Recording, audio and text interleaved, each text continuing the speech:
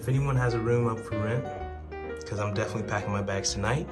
In another episode of What Exactly is New York City, we bring you Toilet Mouse. Are you effing kidding me, bro? A guy named Vernell had returned to his Brooklyn home looking for a nightcap and certainly got more than he bargained for. Going to bed, had to pee, come in my bathroom, and I walk in on this. Are you kidding me? All he was trying to do was use the bathroom, but there was Toilet Mouse, trying to swim upstream and get out of the bowl. Ugh. I can never use this bathroom again. Never. What am I supposed to do with this? Add that to the anxiety-fueled list of things to worry about.